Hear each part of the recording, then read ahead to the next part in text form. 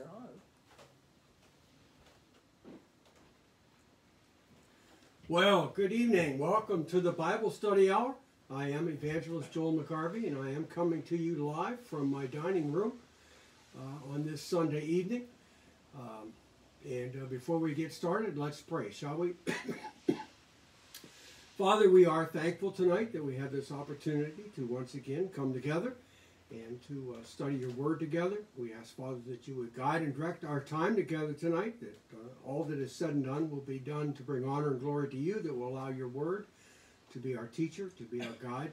Father, we do pray for those tonight that are sick, and just in the last week we've heard of so many who are down with this COVID and suffering with that, as well as other things. And Father, we just lift all of them up to you tonight and ask that your grace and your peace might keep them, strengthen them, and that, yes, we would even ask, if possible, that they may be raised up, and that your will be fully accomplished in and through their lives, and that you would receive honor and glory. And so, Father, just guide us together tonight in your word, and we pray this in the name of our Lord and Savior, Jesus Christ. Amen. Well, last Sunday night was pretty bad. This Sunday night's better, much better, really, I guess. But we're still not 100%. We're still kind of weak and get fatigued easily. But I think we're over the worst of it. I think Susan has it a little worse than I did. But she's feeling better as well. She still has a cough and some chest congestion, but I think the bulk of it's passed. But we got the test and we failed, and we were both positive, and we've been doing our due diligence to quarantine from everybody, and we've done that now for about 10, 11 days, I guess. So maybe Monday or Tuesday we'll come out of hibernation and see, but we'll see how it goes. So just keep us in prayer. Continue to pray for us and pray for our life. There's so many that we have heard of just in the last few days that are hurting, that have come down sick. Some of them with the COVID.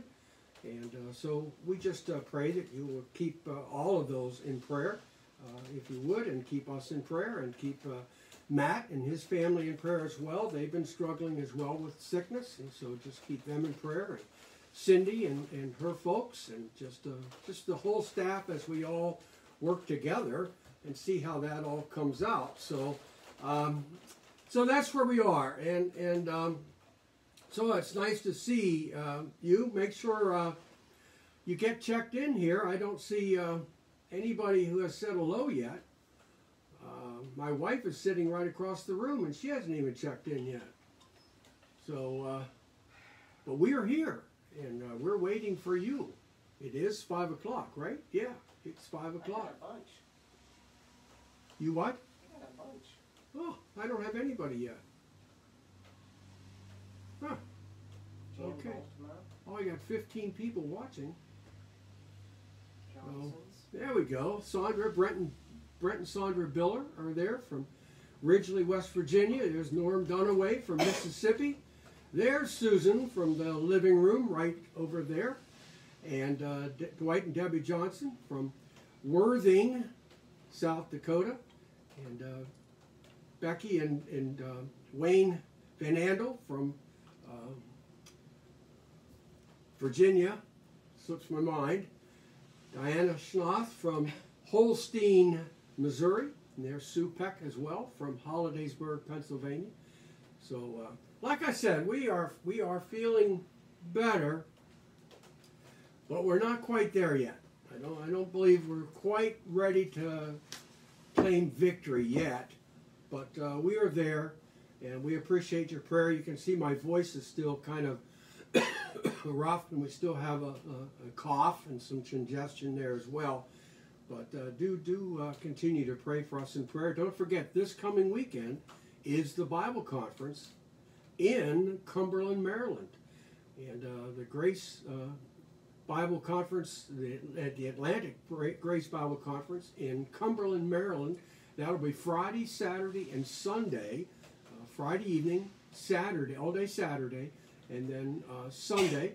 And we'd encourage you, if you haven't made reservations yet, or you go there, it will be at the Holiday Inn Express in LaVale, Maryland. Now that's just a suburb of Cumberland, but the Holiday Inn Express in LaVale, Maryland, and that will begin Friday evening and then be Saturday and Sunday. So if you're in the area, do stop down and take part in that conference. It is looking at our past as far as what we call a grace movement or a grace message.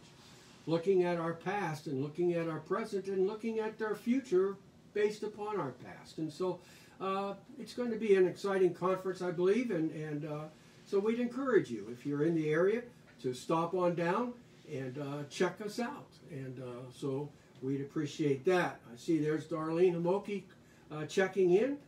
I believe Darlene is in Iowa, I believe. And so there's Sue Klepper as well, and we say hello to her. And as others check in, we'll try to acknowledge that and go on.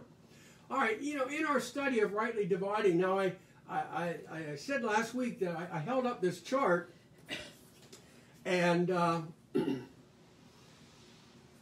and the way the phone works, when you use the phone so that you can see the backside, it actually reverses the image. And so I held this on last week, and it was actually backwards for you, and I knew that, but last week I wasn't thinking about that. And so I turned the phone around this week so that this is right for you this week. And this is our chart on a period of transition. And we have that program of God. And we're going to looking at this as just two programs of the two programs of God that we've talked about throughout our study here and our study on Tuesday nights when we get back to that study on Tuesday nights, looking at the unfolding of the Word of Truth. But we're looking at these two programs of God. And of course, this is the main program that we had been looking at, really beginning in Genesis chapter 12 and coming through. And we really have to understand there are these two programs if we're going to rightly divide the Word of Truth. And that's the problem in much of Christendom is, and actually I really believe in an increasing way, there is a general failure to see two programs. They see one unfolding program going throughout all of Scripture and just adding things to it, and it goes through and it flows through Scripture, rather than seeing the two distinct programs and two distinct audiences that God is speaking to. And here, and actually we could write down here Genesis chapter 12, but with the calling of Abram, and his name would be changed to Abraham, and God would make a covenant with him concerning a people. He would give to him the ritual of circumcision, and through Abraham, Isaac, and Jacob's name would be changed to Israel, and he would become actually the father of 12 sons. And from those 12 sons would eventually come the 12 tribes of Israel. And so we saw that last week, beginning here in Genesis, and actually coming through the so-called Old Testament, and then actually continuing on into what many refer to as the New Testament. But clearly, when you get to Matthew, Mark, Luke, and John, you are not coming on to new territory. We're still under the law. We're still under that Old Testament covenant. We're still under that old covenant. God is still dealing with the nation of Israel. And the Gentiles are still, as Ephesians 2 describes them, without God, without Christ, aliens from the covenants and promises that God had made with Israel. And so we have that program. But then we come to the portion of the book of Acts. And remember, the book of Acts is not a doctrinal book, but it is rather a history book, and it is a book that presents, I believe, the rise of the church and the fall of Israel. And it gives to us that gradual increase of the church and the gradual diminishing of the nation of Israel. And so we have this, what we call this period of transition. from one to the other. And it is my personal belief that during this period of transition, you still only have one gospel. That during this transition, there is going to come a point in time when that gospel of the kingdom, which was back here, would cease. And the gospel of the grace of God would pick up and become the gospel. And so anybody who is saved, and I put that in quotation marks, but anybody who is saved under the kingdom gospel is part of this kingdom program and is looking for that physical, earthly program that God will establish here upon the earth as he promised in his covenants and promises. However, anybody saved under the gospel of the grace of God in this new program, this dispensation of the grace of God, they will be a participant in that heavenly program of God. And that is why we, as members of the body of Christ, are looking for that rapture of the church. And we'll talk about more of that in another week. But the rapture of the church, when the church is going to be caught out of this world, and at that point God will pick up his dealings and conclude his dealings with the nation of Israel. And that actually would be on out here. But we have these two programs, a dispensation of Israel and a dispensation of grace, or the dispensation of the body of Christ, the church, the body of Christ. And we have this transition between the two. And we mentioned last week that I believe that, and I and others believe, that this transition began, the church, the body of Christ, began with the separating out of the Apostle Paul to be the apostle to the Gentiles or to the nations. Back here, God was dealing with a nation, singular. With the Apostle Paul, he sends him as the apostle to the nations, plural, now including all nations. And so Paul would be sent out into all the world, to all the nations, to preach the gospel. So beginning in Acts chapter 13, the Apostle Paul now is separated out, cut out from this old program, and is sent out on a new mission, and that is to declare the gospel of the grace of God. Apart from any ritual, apart from any ceremony, apart from the law of Moses, this is a new and distinct message, a new and distinct gospel. And it is given to Paul, and it is the gospel of the grace of God. And Paul will go into all the world with that. And as he does that, then, anybody who's saved under that gospel then would be part of that heavenly program of God. And so it's just important that we see this transition that occurs within the book of Acts. Now, last week, generally speaking, many of us would put the end of the transition at Acts chapter 28, at least biblically. Others would say, no, it extended past Acts 28, and it probably went more to like AD 70, which would only be about 3 years past Acts 28.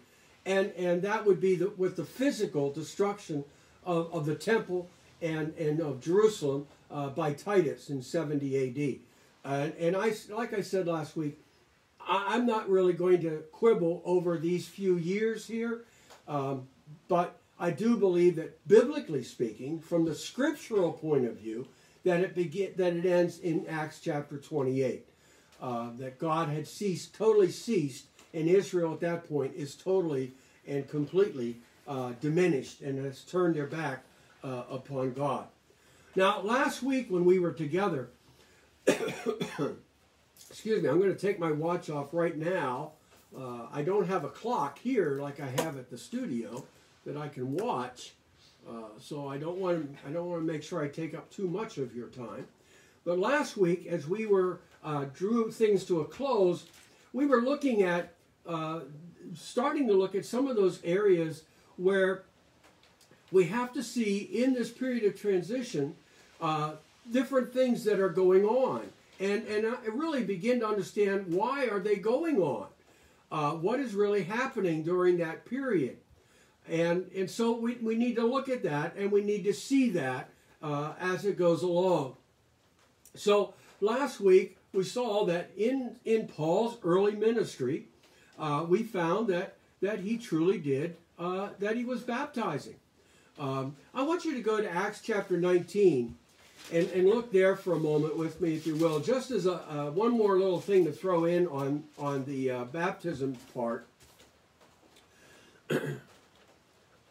In Acts chapter 19, excuse me, let me get a little sip of hot water here. The Apostle Paul is passing through the area around Corinth, and he's coming towards Ephesus. And while he does that, in chapter 19, in verse 3, it says, and he said unto them, or verse 2, well, let's just go with verse 1. And it came to pass that while Apollos was at Corinth, Paul, having passed through the upper coast, came to Ephesus, and finding certain disciples there. Now, disciples are just students. They're the learners. Jesus called 12 disciples, and they were with him for 3 years, and then he spent 40 days teaching them, and they would become apostles. But they were his early disciples, his students, his learners, and he had others as well. But he said unto them, that's the disciples, Paul said unto them, the disciples, have you received Holy Ghost, since ye believe? And they said unto him, we have not so much as heard whether there be any Holy Ghost.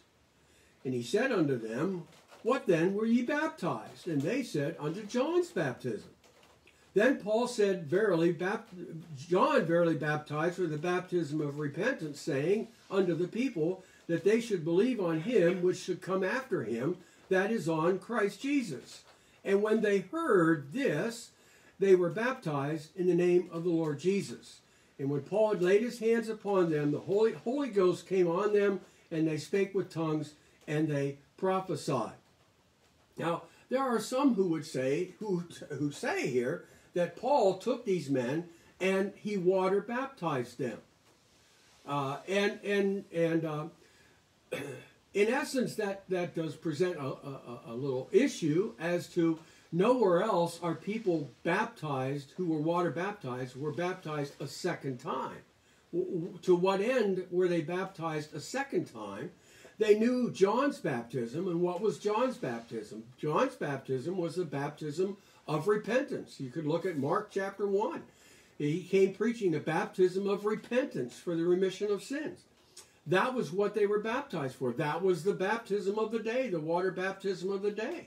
And so why would Paul take these men, that's the only baptism they knew about, and baptize them?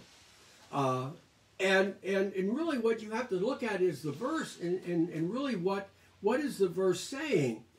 And what Paul is rehearsing here is exactly what happened on this road towards Ephesus. And he says, then said Paul. So here's Paul speaking. And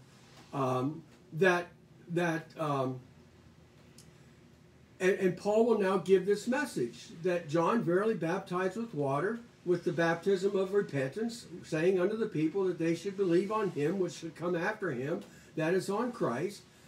And when they heard this is Paul still speaking. Paul is reiterating what happened on the road here as he encountered these disciples. And Paul is still speaking here.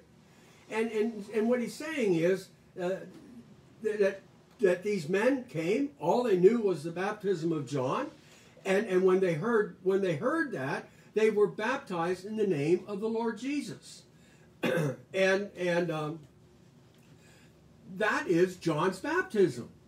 That was John's baptism, to be baptized in the name of the Lord Jesus. And when Paul had laid his hands on them, now they spake with tongues and prophesied. And so here in verses 4 and 5, you have what Paul did, or what Paul said. And in verse 6, you have what Paul did. And Paul laid hands on them. and they were baptized with Holy Ghost. The Holy Ghost came upon them. We're still in that transitional period. We're still in that apostolic period. We're still in that period where the Holy Ghost would come upon them. These are not body disciples. These are kingdom disciples. These are students of John the Baptist. But they have apparently been out of touch with John and don't know what happened at Pentecost. For some reason, didn't hear what had happened at Pentecost or what was going on here. And so now Paul hears them, reiterates what they already have, and now through his apostolic power, he lays his hands on them, and they receive the baptism of Holy Ghost. That power comes upon them. That power of the Holy Ghost comes upon them, and they will speak with tongues, and they will prophesy. And he does that through the laying on of hands through them. And there were about 12 of them altogether. Again, 12, numbers aren't just thrown in there. There weren't 10 of them. There weren't 9 of them. There weren't 13 of them. There weren't 14 of them. Again, there's that number 12. And anytime you see that number 12, you understand that somehow this is linked back in numerology back to Israel. God always deals with Israel in numbers of 12. And so here we have this 12. And you have, you go throughout the scripture and you have that. You go to Revelation and you have the New Jerusalem with 12 gates. And all these things are there. Everything is always 12. 12 tribes. You have the 144,000. 12,000 from each tribe. You have all of these things in 12s. And these people, again, are related to the kingdom program. And so this is something that Paul was doing, but he is giving to them Holy Ghost. He isn't water baptizing them. This isn't a water baptism here. And let me before we move on, let me just say one other thing concerning that, and that is today, as we saw, if you read, as we read last week, Ephesians chapter 4, where it says one Lord, one faith, one baptism. One Lord, one faith, one baptism. There's only one baptism today. And in reality, when you look at Acts chapter 19, neither one of them are the baptism today. Neither one of them. Remember last week I said there were like 16 different baptisms in Scripture? Well, that's 2 of them there, but neither one of them are the baptism we have today. There's yet another one. So in Ephesians chapter 4, we have one Lord, one faith, one baptism. Well, what is that one baptism that we have for today? If it isn't water baptism, and it isn't being baptized with Holy Ghost power, what is it? Well, in 1 Corinthians chapter 12, in verse 12 says, "For as the body is one, and hath many members, and all the members of that one body, being many, are one body, so also is Christ. For by one Spirit." Now, we aren't baptized with the Holy Spirit, with the Holy Ghost power. Now it is the Holy Ghost, the person of the Holy Ghost, taking us and baptizing us or placing us into Christ Jesus. And he says, "For by one Spirit are we all baptized into one body, whether we be Jews or Gentiles, whether we be bond or free, and have all been made to drink into one Spirit, for the body is not one member, but many." And so when the moment you put your faith and trust in the Lord Jesus Christ, at that very moment, as we said last week, the Holy Spirit takes you and places you into Christ, into the body of Christ. And then the Holy Spirit seals you there. He seals you there. So you are not baptized with Holy Spirit. You are baptized by the Holy Spirit into Christ. And you're not baptized with water. You're baptized by the Spirit into Christ. Into Christ. You are identified, Romans chapter 6, with his death, burial, and his resurrection. So just as he died, you died. Just as he was buried, you were buried. Just as he rose, you rose. You are identified with that as you are baptized into Christ, made one with Christ, and then the Holy Spirit, like I said, takes and seals you there, and nothing can break that seal. Nothing can break that seal. And that's what we have in Christ Jesus. and that is the one baptism that we have today. Now, I know there's a lot of churches that practice water baptism. Some churches practice water baptism as a means of grace, receiving grace. And they'll say, well, the water baptism, it's not a work, but you meet the grace of God. You meet grace down in the water. Well, if I have to get down into the water to meet the grace of God, that's a work on my part. That's an effort on my part. And others say, well, it's just a testimony. It's an outward sign of an inward testimony, of an outward sign of an inward cleansing. They put all kinds of things to it, but it is a requirement. It is a requirement. And oftentimes, if you want to join their church, if you want to teach in their church, you have to be water baptized. Well, if it's just a testimony, what's the purpose of that? What's the purpose of the requirement if it's only a testimony? Why can't I just stand up and give a testimony of my salvation, of what Christ has done for me and what he means to me? And why can't I just do that? Why do I have to get down in the water? Why do I have to get down in the water? And then, of course, they'll give us that thing where you have to follow Christ in baptism. Well, every time they just stir the pot and stir the pot and stir the pot, to where it becomes very confusing as to whether is this really truly voluntary or is it really mandatory, and is it really part of my salvation? And I've talked to a lot of people over the years. When you say to them, do you know the Lord? Are you saved? Have you accepted Christ as your Savior? Oh, yes. Well, how do you know? Well, I was baptized on, and then they give me a date. And they equate that baptism with their salvation. And that's a very dangerous thing. Baptism can't save it. There are people who believe today you have to be water baptized in order to be saved. And to be honest with you, folks, I think they are far more scriptural than the run-of-the-mill Baptistic teaching, where it's just for membership in a church, or it's just as an outward sign of an inward cleansing. It's just a testimony. Clearly in Mark chapter 16, he says, he that believeth and is baptized shall be saved. That's clear. You can't get any clearer than that. And some of those folks who say, well, it's just a testimony, they switch things around. Acts chapter 2 and verse 38, when they said to Peter, what must we do? And Peter said, repent and be baptized for the remission of sins. Be baptized for the remission of sins. When Ananias spoke with Saul of Tarsus, he gave them that same kingdom message. Arise and wash away your sins. Baptism wasn't just some testimony they had to do. It was a requirement. It was a requirement of cleansing. It was a take on what the Old Testament priesthood had to do as they entered into that priesthood. And remember from Exodus chapter 19, verse 5, where God says he's going to make the nation a kingdom of priests, a nation of priests. And so John the Baptist came preparing Israel to be that nation of priests for that earthly kingdom.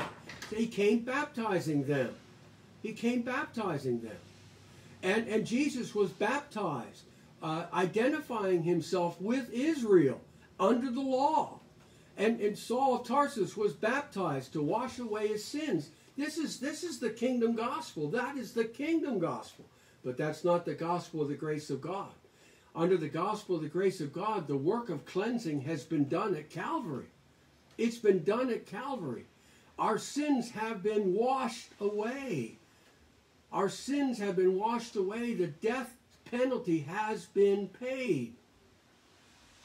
And so the Apostle Paul uses baptism here as a term of identification, of being placed into, immersed into, without the idea of being taken out, but being put in and left in. And so we see that. And we see that with what he's taught here in 1 Corinthians chapter 12 and verse 13, where we are put into, baptized by the Holy Spirit into Jesus Christ. Into Jesus Christ. Well, you know, as we were finishing last week, we get into another area, and And listen, we're going to come back to it again, but in just a moment. But you say, then why did Paul baptize? Why did Paul baptize? Why did Paul water baptize? Because there are places where Paul certainly did say he water baptized. So why did he do that? Well, let's add to water baptism the idea of the sign gifts, Now, in 1 Corinthians chapter 13, the Apostle Paul talks about these gifts that were given. And in 1 Corinthians chapter 13 and verse 8, he says, charity never faileth, but whether there be prophecies, they shall fail. Whether there be tongues, they shall cease. Whether there be knowledge, it shall vanish away.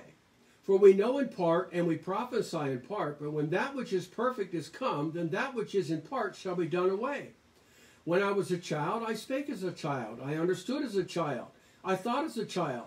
But when I became a man, I put away childish things. Now, in a way, I'd like you to think of this childishness as growing up. And as we begin our transition upward, as we are increasing, think of that as your youth. And as we're beginning, growing, we're children. And we're learning, we're growing. We're not mature yet. We haven't learned all that we need to know yet. That's why we have to go to school for so many years here. And we need to learn and grow and read and study and think and listen. And so we grow. And he says, when I was a child, we can think of this period of time as our childhood, as our learning time, our growing time that is there. But if you go then over to Colossians chapter 1, chapter 1, look what we find there. Colossians chapter 1.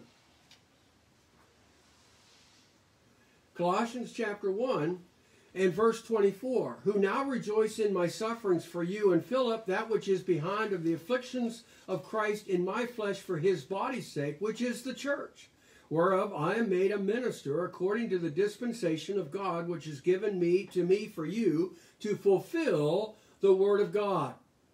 Even the mystery which hath been hid from ages and from generations, but now is made manifest to his saints. Now, as we come to that passage of Scripture, we have to see something that's very important. The Apostle Paul says that he has been made a minister of this mystery program, this program that was hidden in the mind of God, this program that was not previously made known, not previously revealed, but was kept secret. Kept secret. Ephesians chapter 3, verses 1 through 9. Kept secret since the world began. Romans chapter 16, the last several verses of Romans chapter 16. And here he says again, it is hidden from the ages and from generations. Ages and generations. Ages, aeons. That would go back thousands of years. And looking at the chart again, if we were to look at the chart at our dispensational timeline chart, we would say that the ages would be clear back here. It would go clear back here in this time. This would be thousands of years back here from Paul. And it would be back here, and then generations would be right here. Just a short period of time. But from ages and generations, this was hidden in the mind of God. Hidden in the mind of God, not in the Word of God. Remember, during this period of time back here, you have Moses writing the first 5 books of the so-called Old Testament. And you have David and Solomon, and you have Ezekiel and Daniel and Jeremiah and Joel and Amos and Micah and Obadiah. And all these writers back here are writing, and yet none of them are writing anything about this. None of them are writing anything about this. Even though some of them will write things about this over here, none of them will write anything about this. They will look down through the corridors of time and they will see these things happen. And that's, you just have to, it blows your mind away when you think of it. These writers back here, Ezekiel and Daniel prophesying of this period of time right here as the end times, would look down through the corners of time and see that, but totally missed this. Totally missed this. Totally missed this. That's where his prophecy of Daniel 9 is so key to understanding. When he talks about the returning, coming out of the captivity and going back into the land, and then after so many years the Messiah would come and Messiah would be cut off, and then he talks about the destruction, and he talks about the tribulational period and this prince that is going to come, and you think, bam, this happened, bam, this happened, bam, this happened, bam. Well, what about this? What about this? Daniel's prophecy all of a sudden now has a big gap in it. There's a big gap in it. And that gap is this right here. Because he wasn't shown that. That wasn't for him to see. That wasn't for him to see. And so when you come here to Colossians chapter 1, and it says that from ages and generations was hidden, but now. Anytime you see those but nows, that brings you right up to where Paul is speaking. To our current age, this present dispensation. But now is made manifest to his saints. So what does he say? It was given, verse 25, whereof I am made a minister according to the dispensation of God, which is given to me, that's Paul, for you, that's the body of Christ, to fulfill the word of God. Now what we just wrote over in 1 Corinthians chapter 13, where these gifts were going to be given, but they were temporary in nature. They were temporary in nature. They were, as we were children growing up, these gifts would be given. But who were they given? What were they given for? What were they given for? And to who was receiving these gifts? Where were they being practiced? All of that is important for us to understand. So you have all of that going on there as we go. So as the church increased, there were these gifts that were there. There were these things that were there. They were there to show that Paul was indeed an apostle sent by God. They established his apostleship. They were there for that. They were there to show that what Paul was saying truly came from God. It was there for that purpose. That's why the gifts were given. But there again, though, to whom were these gifts given and where were they practiced?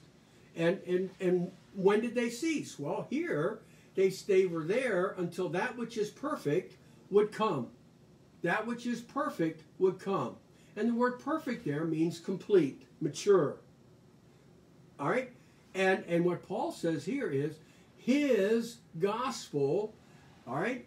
Even in verse 25, whereof I am made a minister according to the dispensation of God, which is given to me for you to fulfill the word of God. To fulfill the word of God. And that word fulfill there means to make complete. To make full. You see, I think what Paul's gospel does is it brings the word of God to its completed form. It brings the word of God to its completed form. I believe that those books that we have in our Bible written after Paul were actually written during the same period that Paul was writing. That when James and Peter, those were contemporaries of Paul. Those weren't written later on, afterwards, and written back. They were written around the same time as Paul was there. And I believe all of them were written back, and you could take them and you could put them back into that period of time. If we're looking at our chart here, this would be, the writings of Paul would be right here, and the rest of these so-called New Testament writings would have been written during this period of time here, but they were written to this diminishing church, this diminishing group. And they were written primarily for application right here. Right here. And it's interesting that their primary application is here, and when you read those books, you find out that behind them, they're very prophetic books, and they're speaking about this time right here. And they're speaking of the plight of Israel and what Israel must do during this period of time right here. And in essence, that's the way, I don't know that man put it together this way, but I think God did, arrange the Word of God. The Word of God starts with Genesis and starts with these first 12 chapters. Then we have the chronology of the rest of the Old Testament bringing us right through here. Just brings us right through here. And then we get into the so-called New Testament, and that takes us right through here. Then we get to the writings of the Apostle Paul, and that takes us right to here. And then we get to those, what some call the general epistles. I believe those are the tribulational epistles, and that takes us to the end in the book of Revelation. And that's the order that the Bible is put together, and it follows through just like that as you go through. You can see all of that unfold as you go through the Word of God. So we come here, and Paul's writings fulfilled the Word of God. They brought that thing to a maturity. So therefore, by the time we get to the end of Paul's writings, or we get to this period here, we're now reaching full maturity. We're now reaching maturity. And so when we come through here, we are growing, we are growing, we are growing, we are growing, and we're reaching maturity. And the thing is, after this period of time, in Paul's writings, he doesn't refer to that any longer. He doesn't refer to those gifts anymore. Only here. Only there. And when you get into his prison epistles, which are written here, during this period here, all he writes about is the one baptism. The one baptism of Ephesians 4. That's all he writes about. That's all he writes about. And you don't see those other things there during that period of time. So when you get to our program today, now, because Paul's works fulfill the Word of God, when that which is perfect is come, is neuter, gender, and it's not talking about a person, it's talking about an object, a thing, and I think he's talking about the Word of God, and when the Word of God is complete in its fullness, then that which is in part, when this is full, all right, then that which is in part, or that which is temporary, is going to fade away. It's going to die away. It's going to go away. And you say, well, who was God dealing with? Who was God dealing with? And if you recall from our study our Tuesday night study, you recall that when God sent Moses into the land of Israel, what did he give him? What did he give him?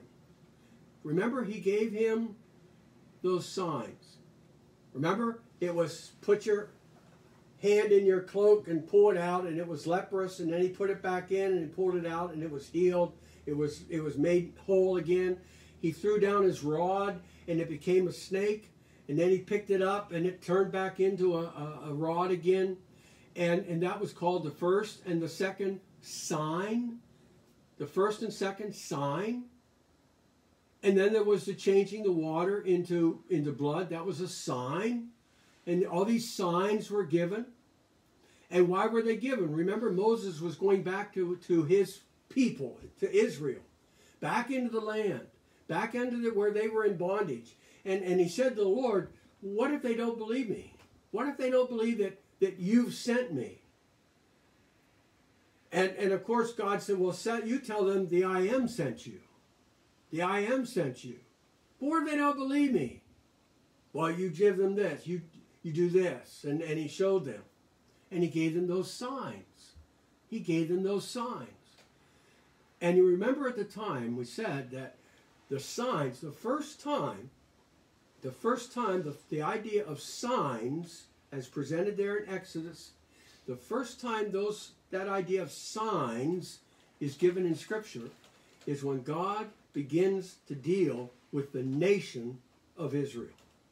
with the nation of Israel. Okay? 1 Corinthians chapter 1. 1 Corinthians chapter 1, verse 22 says, "For the Jews require a sign." The Jews require a sign. Now, why is that? The Jew requires a sign. The Jew requires a sign. I'm just going to look at something here. John chapter 4. John chapter 4, verse 48. Turn to it if you want to. I'll read it here for you. John chapter 4, verse 48. Well, verse 48 for time's sake. "Then said Jesus unto him, Except you see signs and wonders, ye will not believe." Unless you see signs and wonders, ye will not believe. And what do we read in 1 Corinthians chapter 1? For the Jews require a sign. Their faith was not strong of itself. They had to see something. They had to touch something in order to believe.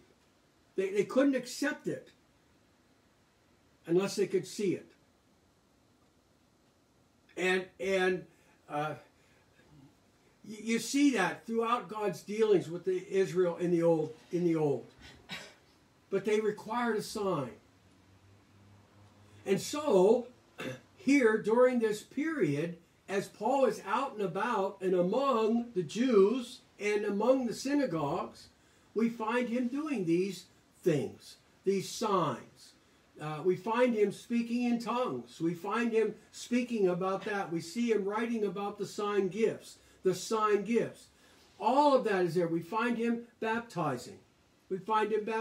So we find all of these things as we go along. But we clearly say, as Paul would say in 1 Corinthians there, that these things are going to come to a close. Yes, they're in operation right now. But a time is going to come where they're going to cease. They're going to be no more. Their usefulness will come to an end. And they will pass away. They will pass away. And when will that happen? Well, I believe that happened when the Apostle Paul received his written revelation, And when the Word of God was put down, those things came to an end because the Word of God was now complete. All we need to know, we have contained in the pages of this book.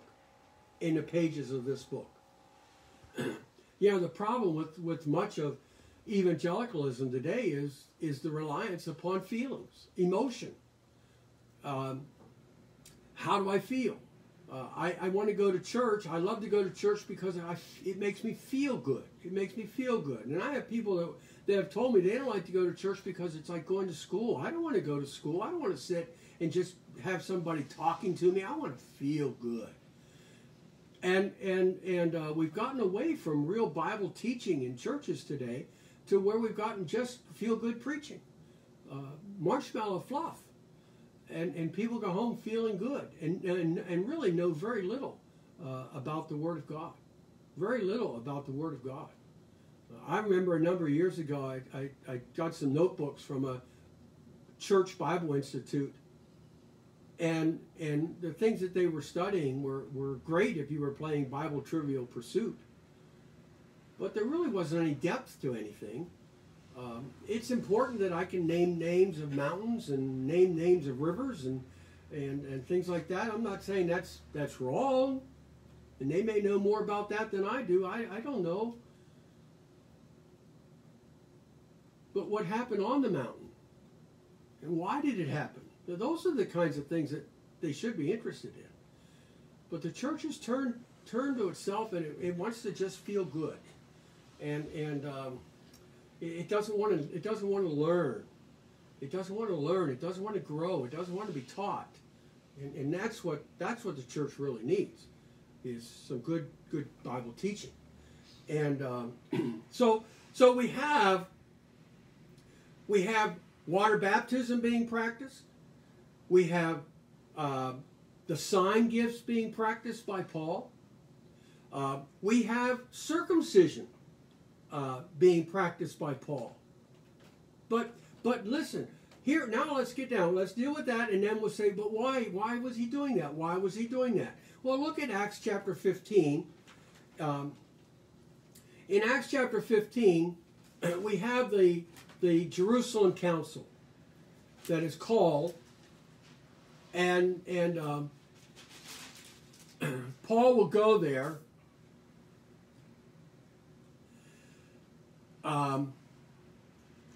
Verse 1, and certain men which came down from Judea taught the brethren and said, except ye be circumcised after the manner of Moses, you cannot be saved. Now, what they were saying was true. What they were saying was true. Circumcision was required under the law. And when therefore Paul and Barnabas had no small dissension and disputation with them, they determined that Paul and Barnabas and certain other of them should go up to Jerusalem unto the apostles and elders about this question. Well, what was the dispute? Well, Paul wasn't teaching circumcision. Paul was teaching the completeness of the person in Christ by faith, by grace through faith, plus nothing. And these guys say, no, you have to circumcise. You have to circumcise. And so verse 3 then, it said, being brought on the way by the church, they passed through Phoenicia and Samaria, declaring the conversion of the Gentiles, and they caused great joy unto all the brethren. And when they were come to Jerusalem, they were received of the church and of the apostles and of the elders, and declared all things that God had done with them. Now the church there is not, I don't know why they use the church all the time, because that's very confusing. It's the assembly there in Jerusalem. This is not the church, the body of Christ. These are not church people. This is just the church at Jerusalem. This is a kingdom church. This is a kingdom group. This is the 12 apostles, the 11 apostles by now. But there rose up of the sect of the Pharisees, which believed, saying that it is needful to circumcise them and to command them to keep the law of Moses. And the apostles and elders came together to consider that. Now the Pharisees, they were the law keepers. And they would be strict in that. You have to keep the law. You have to keep the law. And Paul was saying, remember just earlier than that, in Acts chapter 13, he said here, be it, verse 38, be it known unto you therefore, men and brethren, that through this man is preached unto you the forgiveness of sins. That's Jesus Christ. And by him all that believe are justified from all things from which you could not be justified by the law of Moses. And the Pharisees are upset here because they see, oh, he's attacking the law. Well, he really was. The law had been nailed to the cross, Colossians chapter 2. It had been taken out of the way. And it had been fulfilled. And circumcision was no longer necessary. It was no longer a requirement. But they're saying they have to keep the law of Moses. They have to keep the law of Moses. And if you go over to Galatians chapter 2, you have really what I think is the second account of the same thing. I know there's difference of opinions here, but I think it was the same council. Galatians chapter 2, verse 1, then 14 years after I went up again to Jerusalem with Barnabas and took Titus with me. And I went up by revelation and communicated unto them that the gospel which I preach among the Gentiles, but privately to them which were of reputation, lest by any means I should run, or had run in vain. But neither Titus, who was with me, being a Greek, was compelled to be circumcised, that because of false brethren, unawares, brought in, who came in privately to spy out our liberty, which we have in Christ Jesus, that they might bring us into bondage. to whom we gave place by subjection, no, not for an hour, that the truth of the gospel might continue with you. Now, you see, I think this is the same council, because if it's not the same council, they're dealing with the same people on the same subject. And I think the subject is settled. It was settled back then, and it's settled. And the subject is circumcision. And Paul brings Titus, who is a Gentile. And he's not circumcised. And it's not necessary that he be circumcised. But he brings him along. He brings him along. But Paul knew this is not part of the program. This is not part of the program. From the very beginning, he knew it was not part of his program, that it was just part of that which was temporary. That which was those signs, miracles, wonders, that baptism, which was a sign of their belief and their faith, that circumcision, which was a sign of the covenant with Abraham, all of these were things that were directed towards Israel and Israel's relationship to her God. And if it was towards Israel, why would Paul do it, since he was the apostle of the Gentiles? Why would he even do this if he's the apostle to the Gentiles? Well, very quickly, we're almost out of time. Go to Romans chapter 9. Romans chapter 9. And I think this is a very key point to truly understanding Paul's early writings. Paul's early writings. And perhaps we'll need to come back and start here next week. But in Romans chapter 9, and remember, Romans 9, 10, and 11 are somewhat parenthetical in nature. Now, some even claim that Paul is preaching a different gospel here. I disagree with that. I believe that is not really what's happening here.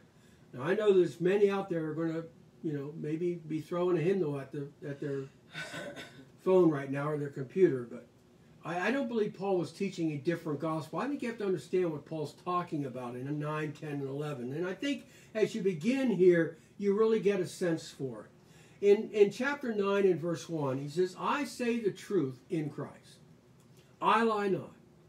My conscience also bearing me witness in the Holy Ghost, that I have a great heaviness and a continual sorrow in my heart. For I could wish that myself were accursed from Christ for my brethren, my kinsmen, according to the flesh. Now, time's sake says I need to quit, but let me just say here, I want you to think about these words this week. Think about what he's saying here. Think about Paul's thoughts. Think about Paul's past, where he was in the past, what he did in the past. And knowing what he did in the past, think about his feelings in the present, the emotion in the present, based on his past, for his people, according to the flesh. Well, that would be to the Jew. He was a Jew. I want you to think about that. I want you to think about that. And we are out of time. We are out of time. So we will pick up right there in Romans chapter 9 next week. I trust that as we try to put things together here, maybe it's still a little confusing. We'll try to put things together. We'll try to make a real, close it up and bundle it up together for you really good. But it's very important that we understand what it means to rightly divide the word of truth. To understand the difference between this program and this program. This program has been set aside for a season. Today we are in this program.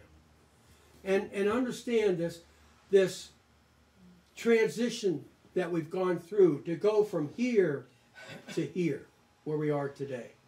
And if we don't see this in Scripture, then we open ourselves up to contradictions. We open ourselves up to confusion. And so if nothing else, I want more than anything else that you truly understand how to rightly divide the word of truth. And when you find things like this, why did Paul do that? That we have an understanding as to why was Paul doing this if it's not really part of our program. Why did he do it? And so next week we'll draw that. We'll try to draw a string and pull that all together next week. Now, as I close, let me just close with this. We haven't mentioned it much today, but I never want to close a broadcast without giving you the opportunity. If you've never put your faith and trust in Jesus Christ, to know that the one who loves you died for you, paid the price of your sin, for all have sinned and come short of the glory of God, Romans 3:23. That Jesus Christ has paid the price of your sin. He shed his blood and he died for you. And now he offers to you a free gift of life. A gift that is received by faith and faith alone in him. And if you've never taken that step of faith, right here, right now, in the quietness of the moment, wherever you might be, in your innermost being, you say, yes, I believe Christ died for me. And right here and right now, I'm going to put my faith, my trust, my belief in his finished work on Calvary's cross for my salvation. I don't want to trust in my baptism. I'm not trusting in my church. I'm not trusting in my benevolence. I want to trust solely in the shed blood of Christ, his death, burial, and resurrection on my behalf. When you take that step of faith, you pass from death unto life. And if you take that step of faith, I'd love to hear from you. You could drop us a card. I know I don't have it on the screen this week, but just to Bible Doctrines to Live By, Post Office Box 564, Comstock Park, Michigan, 49321. That's Bible Doctrines to Live By. Post Office Box 564, Comstock Park, Michigan, 49321. And if you just send me a card, I'll send you a little booklet, Beginning Your Life in Christ, and a Bible to go with it. Just write and ask for it. Let me know that you've accepted Christ, and we'll send one of those to you right away. Thank you for tuning in. And so until we meet again next week, I'm not sure yet about Tuesday night, but until we meet again, God bless you and have a good week. Bye-bye.